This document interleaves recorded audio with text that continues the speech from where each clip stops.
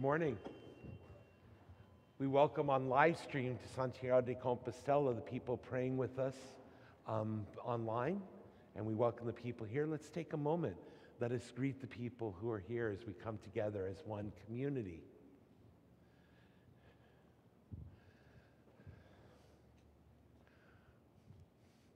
On this Thursday of the 17th week in Ordinary Time, let us begin our celebration singing number 716, Table of Plenty, number 716.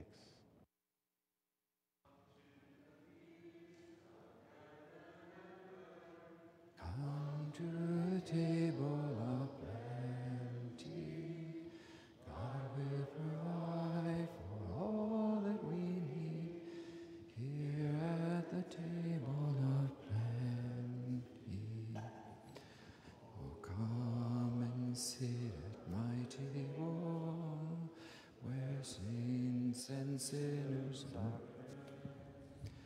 I wait to welcome the lost, lonely to share the cup of my love.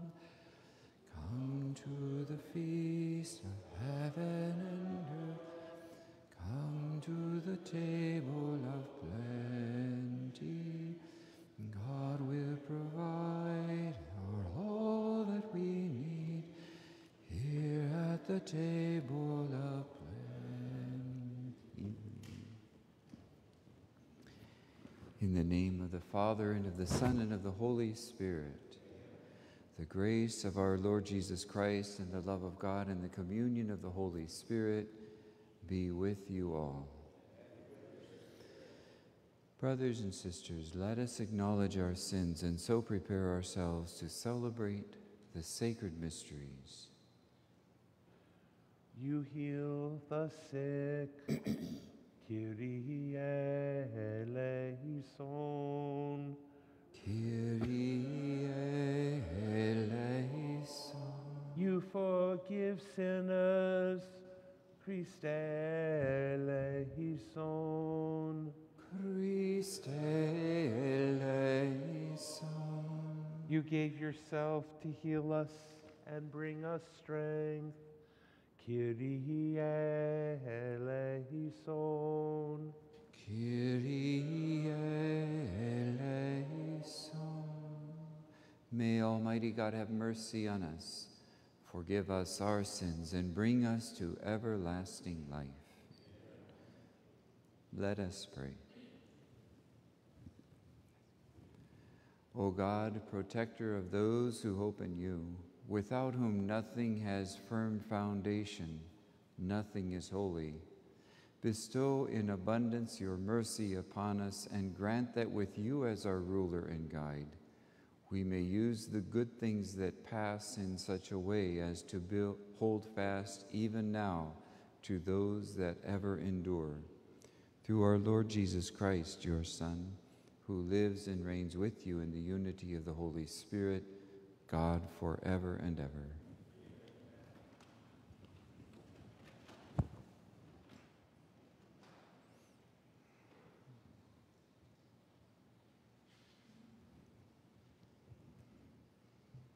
A reading from the book of the prophet Jeremiah. This word came to Jeremiah from the Lord. Rise up, be off to the potter's house. There I will give you my message. I went down to the potter's house, and there he was, working at the wheel. Whenever the object of clay which he was making turned out badly in his hand, he tried again, making of the clay another object of whatever sort he pleased. Then the word of the Lord came to me. Can I not do to you, house of Israel, as this potter has done, says the Lord? Indeed, like clay in the hand of the potter, so are you in my hand, house of Israel. The word of the Lord. Thanks be to God. Blessed is he whose help is the God of Jacob. Blessed is he whose help is the God of Jacob. Praise the Lord, O my soul. I will praise the Lord all my life. I will sing praise to my God while I live. Blessed is he whose help is the God of Jacob. Put not your trust in princes, in the sons of men, in whom there is no salvation. When his spirit departs, he returns to his earth. On that day his plans perish. Blessed is he whose help is the God of Jacob. Blessed he whose help is the God of Jacob, whose hope is in the Lord his God, who made heaven and earth, the sea and all that is in them. Blessed is he whose help is the God of Jacob. Alleluia, alleluia, alleluia, alleluia, alleluia, alleluia. Open our hearts, O Lord, to listen to the words of your Son. Alleluia.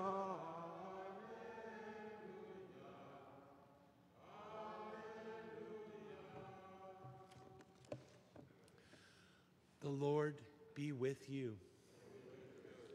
A reading from the Holy Gospel according to Matthew. Jesus said to his disciples, "The kingdom of heaven is like a net thrown into the sea, which collects fish of every kind. When it is full, they haul it ashore and sit down to put what is good into buckets. What is bad, they throw away. Thus it will be at the end of the age. The angels will go out and separate the wicked from the righteous and throw them into the fiery furnace, where there will be wailing and grinding of teeth." "Do you understand all these things?" They answered, "Yes." And he replied, "Then every scribe who has been instructed in the kingdom of heaven is like the head of a household, who brings from his storeroom both the new and the old."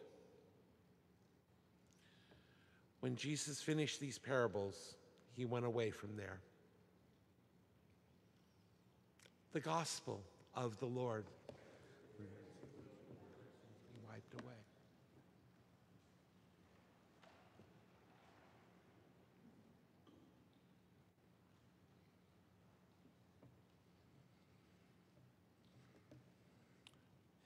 When Jesus finished these parables, he went away from there.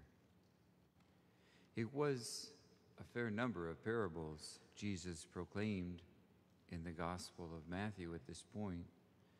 Each parable was like a seed, and each one had to be heard, listened to, and pondered, even over and over and over again. It's one reason why we hear the same readings in the liturgy every year, not every year, but on a 3-year cycle. And it's rather amusing, their answer when he asked, "Do you understand all these things?" And they said, "Yes." You can almost hear their little bit cocky air. But in fact, Jeremiah gives us a little better picture of ourselves in the first reading, when he says we are like clay in the hand of a potter. And it's a very telling symbol. Whenever the object of clay which he was making turned out badly in his hand, he tried again. The image kind of suggests like the potter's making the mistake. But no, the clay has a free will.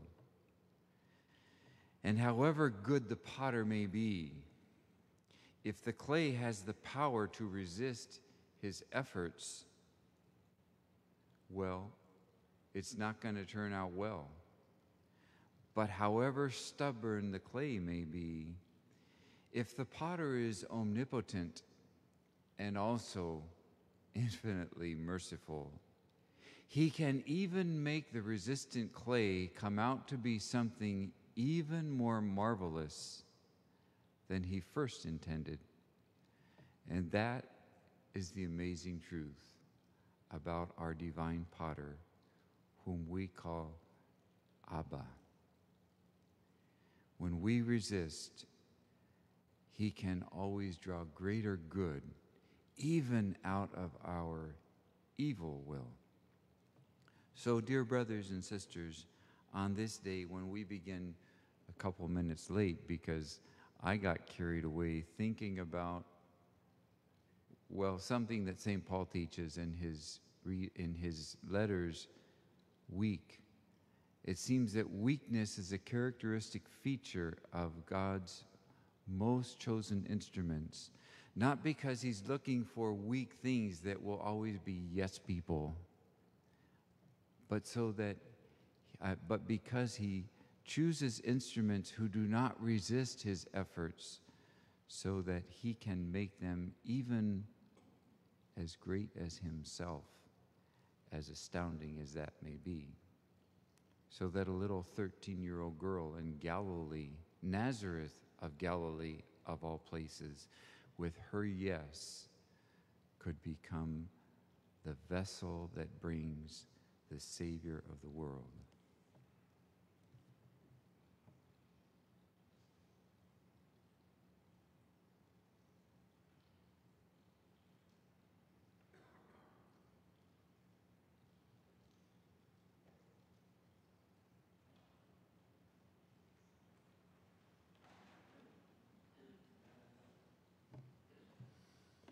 Let us respond with faith, childlike faith, to God's invitation to enter his kingdom. In humility, let us ask him. Our response, Lord, make us worthy for your kingdom. Lord, make us worthy for your kingdom. That the church may never stop proclaiming the gospel to all people, places, languages, and cultures. Let us pray to the Lord. Lord, make us worthy for your kingdom. That peoples may not remain closed within particular traditions, but enrich one another in Christ. Let us pray to the Lord. Lord, make us worthy for your kingdom. That those who possess nothing in this world may inherit the richness of Christ's kingdom. Let us pray to the Lord. Lord, make us worthy for your kingdom. That those who are discouraged by the pains of their trials and sickness may not close their hearts, but learn to grow through their sufferings. Let us pray to the Lord. Lord, make us worthy for your kingdom. That the dead may be welcomed into the kingdom of heaven. Let us pray to the Lord. Lord, make us worthy for your kingdom. For Maximiliano Maldonado and for the repose of the soul of our dear Father John Bloch, for whom we offer this Holy Mass, as well as for the repose of the souls of Benito Ramirez, Jim Kikta, Alfonso Madrigal, Lino Proto-Martir, John Denny, Tina Bill, and Roger Inzen Jr., for the healing of Milton Tennant, Brian Santos, and Sujiamiko, Mai Lau, Finian Mead, Jose Lopez, Maria Para, Christopher Perez, Yiki Pineda, the Inzen family, and Jana Malabanan. And in thanksgiving for Chelsea Sanchez, also for those petitions and intentions we carry deeply in our hearts, and those in the ark of prayer and in the other box. Before our altar, we pray to the Lord. Lord, make us worthy for your kingdom. Lord God, make us share in your love, open to all people, and welcome all with our brother Jesus Christ, now and forever. Amen.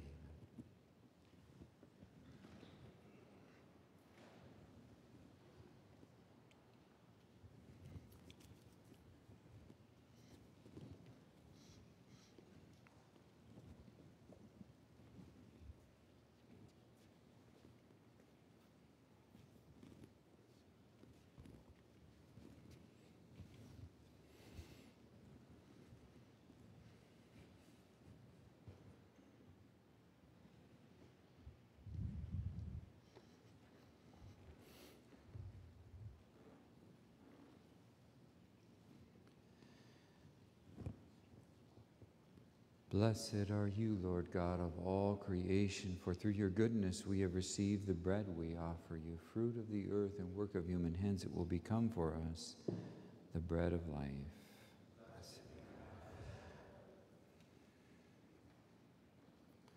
Blessed are you, Lord, God of all creation, for through your goodness we have received the wine we offer you, fruit of the vine and work of human hands. It will become our spiritual drink.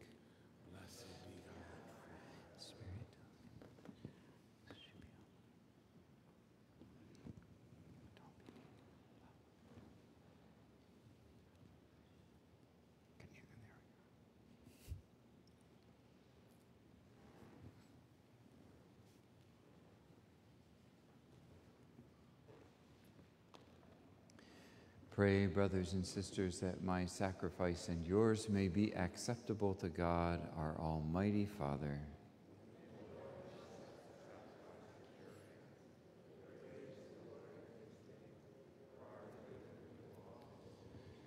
Accept, O Lord, we pray, the offerings which we bring from the abundance of your gifts, that through the powerful working of your grace, these most sacred mysteries may sanctify our present way of life and lead us to eternal gladness through Christ our Lord. The Lord be with you. Lift up your hearts. Let us give thanks to the Lord our God. It is truly right and just, our duty and our salvation, always and everywhere to give you thanks, Father most holy, through your beloved Son, Jesus Christ, your Word, through whom you made all things, whom you sent as our Savior and Redeemer, incarnate by the Holy Spirit and born of the Virgin. Fulfilling your will and gaining for you a holy people, he stretched out his hands as he endured his passion, so as to break the bonds of death and manifest his resurrection. And so, with the angels and all the saints, we declare your glory as with one voice we acclaim.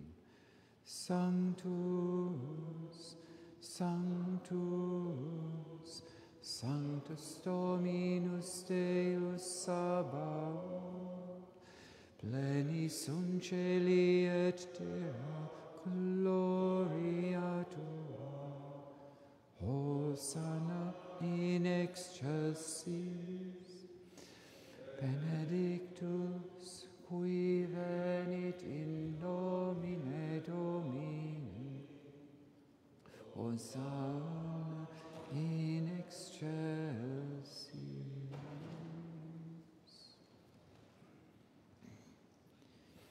You are indeed holy, O Lord, the fount of all holiness. Make holy, therefore, these gifts, we pray, by sending down your Spirit upon them like the dewfall, so that they may become for us the body and blood of our Lord Jesus Christ. At the time he was betrayed and entered willingly into his passion, he took bread, and giving thanks, broke it and gave it to his disciples, saying, "Take this, all of you, and eat of it, for this is my body, which will be given up for you."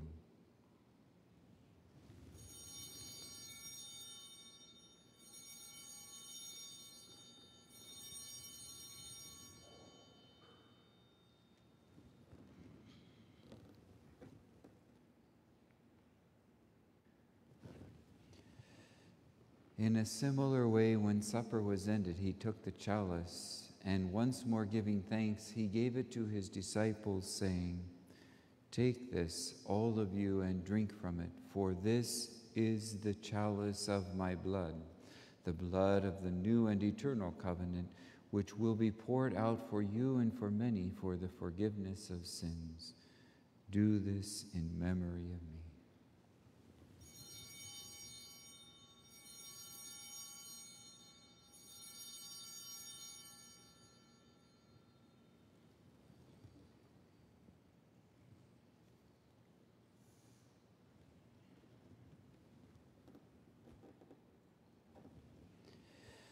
Mystery of faith.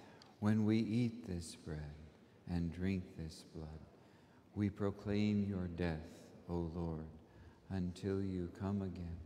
Therefore, as we celebrate the memorial of his death and resurrection, we offer you, Lord, the bread of life and the chalice of salvation, giving thanks that you have held us worthy to be in your presence and minister to you. Humbly we pray that, partaking of the body and blood of Christ, we may be gathered into one by the Holy Spirit. Remember, Lord, your church, spread throughout the world, and bring her to the fullness of charity, together with Francis, our Pope, Kevin, our Bishop, Timothy, Thomas, and Todd, his brother bishops, and all the clergy. Remember also our brothers and sisters who have fallen asleep in the hope of the resurrection, and all who have died in your mercy. Welcome them into the light of your face. Have mercy on us all, we pray, that with the Blessed Virgin Mary, Mother of God, with blessed Joseph, her spouse, with the blessed apostles, and with all the saints who have pleased you throughout the ages, we may merit to be co-heirs to eternal life, and may praise and glorify you through your Son, Jesus Christ. Through him, and with him, and in him, O God, Almighty Father, in the unity of the Holy Spirit, all glory and honor is yours forever and ever.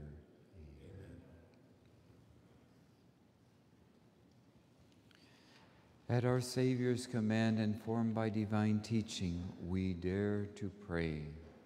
Our Father, who art in heaven, hallowed be thy name. Thy kingdom come, thy will be done, on earth as it is in heaven. Give us this day our daily bread, and forgive us our trespasses, as we forgive those who trespass against us. And lead us not into temptation, but deliver us from evil. Deliver us, Lord, we pray, from every evil. Graciously grant peace in our days, that by the help of your mercy we may be always free from sin and safe from all distress, as we await the blessed hope and the coming of our Savior, Jesus Christ.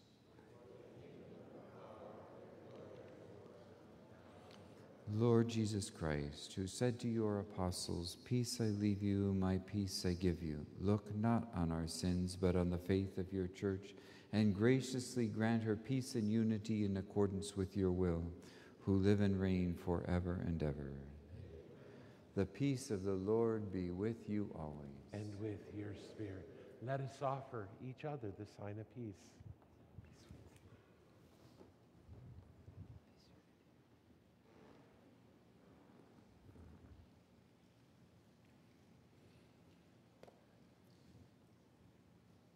Agnus Dei, qui tollis peccatum, miserere nos.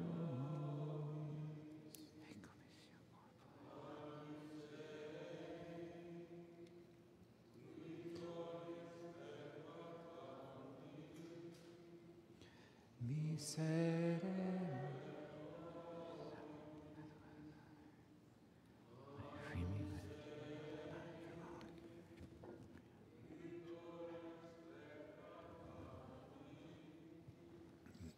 Dona nobis.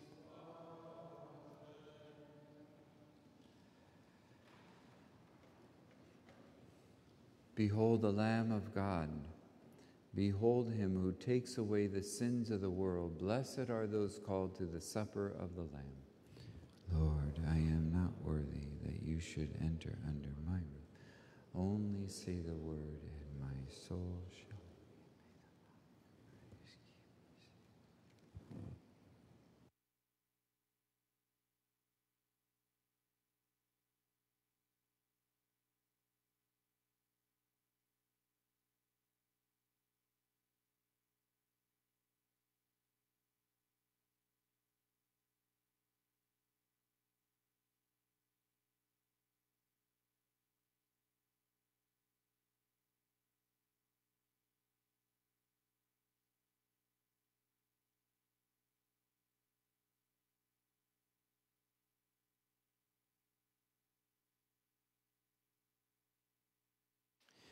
Blessed are the merciful, for they shall receive mercy.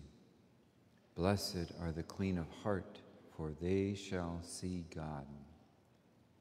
And for the sake of our brothers and sisters joining us via live stream, we pray, my Jesus, I believe that you are present in the most holy sacrament. I love you above all things, and I desire to receive you into my soul. Since I cannot at this moment receive you sacramentally, come at least spiritually into my heart. I embrace you as if you were already there, and unite myself wholly to you. Never permit me to be separated from you.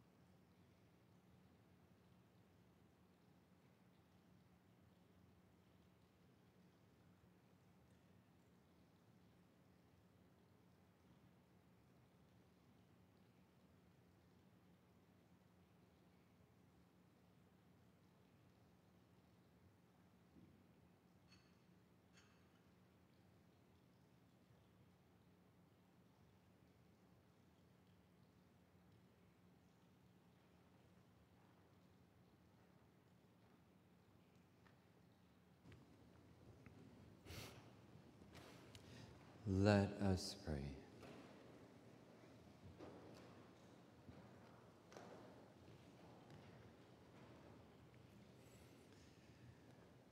We have consumed, O Lord, this divine sacrament, the perpetual memorial of the passion of your Son.